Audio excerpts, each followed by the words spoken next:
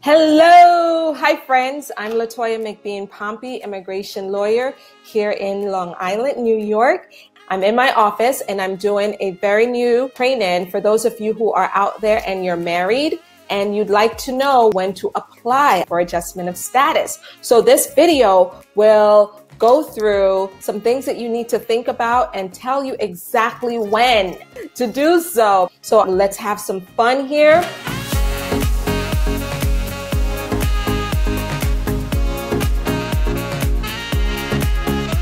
Grab your pen, your paper, sit down, relax, chill out, and watch this video and learn some things. Now, I'm going to share my screen with you and dive right into this presentation. And here I am. I'm all the way down there on the screen. Just married. But the question is, when should you file for adjustment of status? That's what we're going to talk about in this presentation.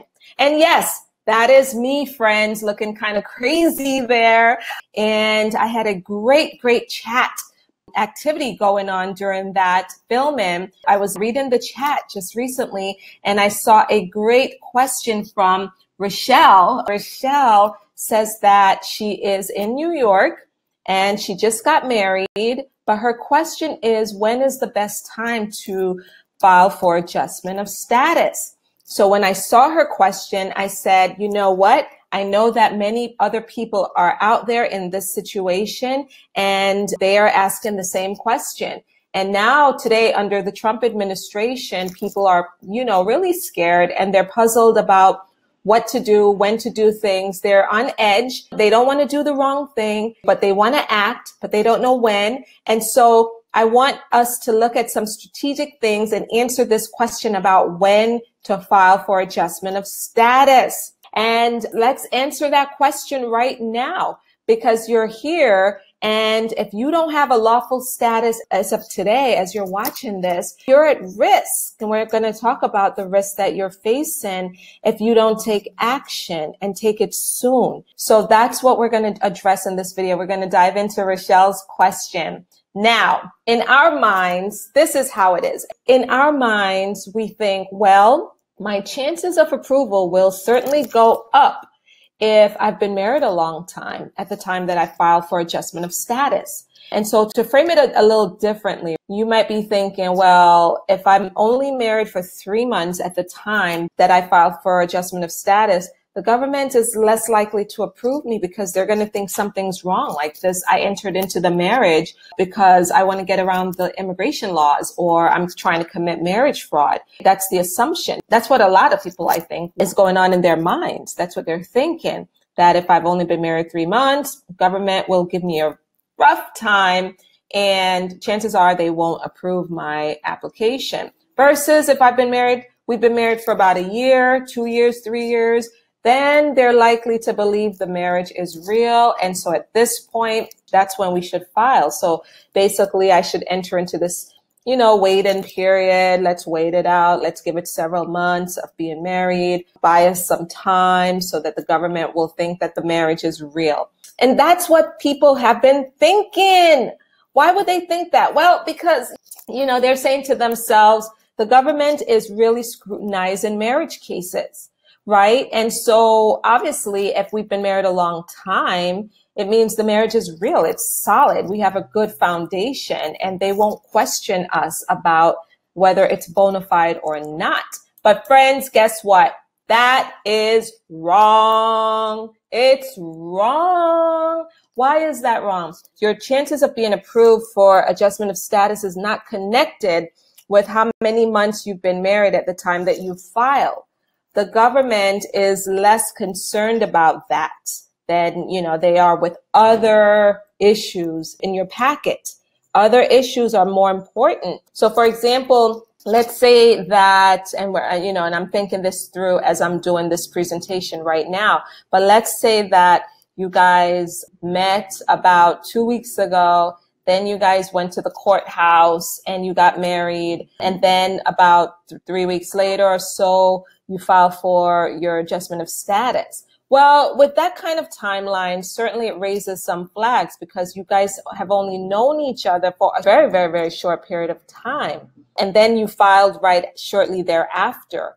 So yes, common sense would say that if it was that scenario, then maybe, yeah, the government will look at your file very closely to see if the marriage is bona fide or genuine. But I can tell you this, friends, under that scenario, yes, the government is scrutinizing you, but they're also scrutinizing people who have said they've been married for a year, 2 years, 3 years, 4 years, 5 years. They're scrutinizing everyone who submits a marriage-based petition. The issue is really, can you prove bona fide marriage? That's the true question. It's not the timeline. It's whether the marriage is bona fide, whether your intent from day one, the moment you guys decided to get married, on that day, did you intend to stay together for the rest of your life? Did you intend to have a real future together, grow old together? Was that your intent on that day? Well, if the answer is yes, then you're golden. You're in. You can get your green card. That will work out for you. So let me back up real quickly, and tell you what adjustment of status is. It is a one-step process to a green card. It's one step because you're getting the green card here in the US, on US soil. You don't have to start the process here and then go in an airplane and go to an embassy back in your home country to be interviewed at the embassy. No, you don't have to do that process, which we call consular process. No, you can get the green card right here. And I'm not going to talk about who is eligible for adjustment of status. I've done videos on that. Go to McBean Immigration TV and watch those old videos about who is eligible. But for those of you who are eligible for adjustment of status, that process allows you to get the green card right here in the United States. Now, when should you file that application? Because that's the whole point of this video, right? Here are a few things I want you to think about. Firstly, are you married to a US citizen? Secondly, did you come in here lawfully? Did you see this nice border agent? Well, this is not really a border agent, right? I couldn't find a good picture of a border agent, but I did find a lovely picture of the agent that takes your passport and give you a ticket to go on the airplane, right? She looks very friendly. And so did you go to an airport and you presented your own documents, your own passport in your own name, your own visa to come to America? Was it you? Was it you at that border? And were you inspected by that border agent and came right and you were allowed in? If that's the case, then yes, you had lawful entry. And then thirdly, ask yourself, do you have any other major issues standing in your way? Like what, right? Like fraud or misrepresentation? Did you lie to the government about anything at any point? Did you ever falsely claim to be a US citizen? Did you ever give a photo switch passport? Do you have a criminal record? If you have other issues of inadmissibility standing in your way, that is definitely something for you to speak with a lawyer about, because those issues can stand in the way of you being eligible to adjust your status. So if you're clean, meaning you had lawful entry and you have no other major issues standing in your way, then the time is now. The time is now. You've got to file now. Friends, there's no reason to wait. There's no excuse under the sun to wait. You might be saying, well, Attorney McBean, Pompey, I don't have the money yet to hire a lawyer, or I don't have the money yet to pay the filing fees, because I heard that the filing fees are like tremendously expensive. And it is. It's a pretty expensive process. But friends, when you get that employment authorization card, that work permit that allows you to work lawfully, you're then earning more money. You could support your family and yourself. Your earning potential goes up. If you work with a lawyer and you get it done right, the wait time for you is shorter than it is for those who stumble along the way on their own, making mistakes, or they go and they work with some guy that they've heard about through the grapevine who helps people out, and he does some shady things, but he doesn't know what's really happening nowadays with the law and the changes. And so his shady things are actually getting people in trouble, but you don't hear about that part of it, right? And it's slowing people down, or people are being thrown in court and being deported. You don't hear all of those stories all the time, but what you do hear is, oh, that guy, he will only charge me $500 or $800 to do adjustment of status. So I'm going to go with him. But be careful, be aware of what you're facing when you go with those kinds of people. Again, I said the time to do it is now, now, now, now, now. You find the money, you make it happen. This is top priority. Why? Well, because there are dangers of waiting. And one of the major danger is the changes that are happening like all the time in Washington, D.C. For those of you who have been following me on McBean Immigration TV, you know that I talk about a lot of the policy changes coming from the Trump administration, and they are not playing. They are not sitting in their conference rooms and thinking about how to make life better for you. No, they want you out of here. Or if you're on the outside looking in, they don't want you to come in. And I hate to put it that raw, but friends, I've been in those policy rooms. I've worked in government. I've worked with leaders. I've worked with politicians. I know how it works on the inside.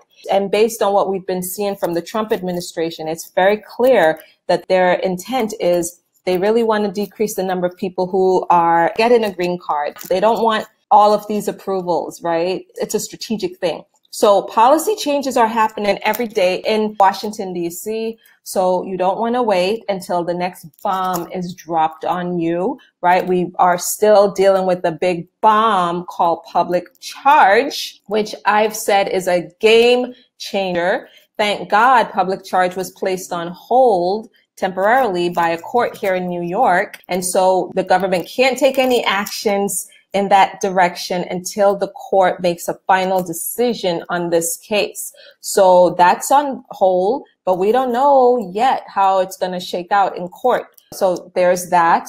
Then there's also the danger of removal. You don't want to receive a notice to appear in immigration court because the government is, they're now aware of the fact that you've overstayed or you have some other violations against you and you're in removal. And then I talked about this a little bit just now about the fact that your earning potential will decrease, right? The longer you're here unlawfully, the less money you're going to make, right? And so you've got to think about the fact that if you file for adjustment of status, you're also going to apply for your employment authorization card or your work permit so that you could work lawfully and earn more money. Now, to make this really work for you, friends, you need to have a very strong filing packet that's made up of your I-130, your I-45, your work permit application, your affidavit of support. And then lastly, friends, your evidence of a bona fide marriage. You need to have a very strong case,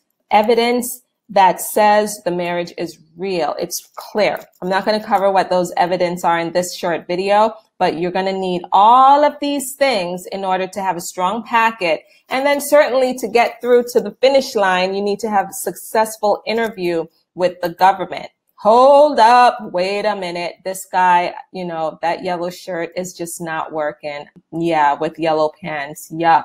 But hold up. What if you're married to a green card holder? What if your spouse is a lawful permanent resident? That's what LPR stands for. What then? Well, different scenario. Why is it a different scenario? It's different because quite a bit of people who are married to a green card holder cannot get through in this country. They cannot adjust their status because they don't have a lawful status. So let's back up. The first question you need to ask yourself is, did you have a lawful entry? And if the answer is yes, awesome. But the question that trips people up is really, what is their status today? Do they have? But the issue is you can't adjust your status and get your green card here in the United States if you don't currently have a lawful status, unless you're married to a U.S. citizen. There's an exception for people who are married to a U.S. citizen who came into this country lawfully. You must have had lawful entry. So if you're out there, no lawful entry, but you're married to a green card holder anyway, you're not going to be able to adjust your status. You're going to have to apply for a waiver. If you're even eligible for that, you will have to apply for a waiver and then go back to your country and be consular processed. You also have to ask yourself, do you have any other issues of inadmissibility? Do you have a criminal record? Do you have committed fraud, misrepresentation, or anything else like that? Those things can really stand in your way. And so obviously this is me, right? Why do I have a slide up here? Because a lot of people need legal help. And I will give you this tip. Do not wait to get the legal help that you need because you may regret it. Do it right now. File right now if you're eligible. You can contact me at 718-301-9732 or go to McBeanLaw.com and schedule your consultation. Just to summarize, before we wrap this video up, this training up, if you're just married and you're asking yourself, when should you file for adjustment of status? The answer is right now if you're eligible and if you're married to a U.S. citizen. Also, if you're married to a green card holder and you have a lawful status here, now is also the time to do it while you still have that visa in place, such as H-1B or any other temporary work visa or student visa or any other type of visa that's allowing you to be here presently and do whatever work you're doing here. If you have that and it's still good, meaning it has not expired and you have not overstayed, now is the time for you to take action and make sure that you file for adjustment of status. So I hope you found this training helpful. Thanks so much for watching, and I'll see you in the next one. Bye-bye.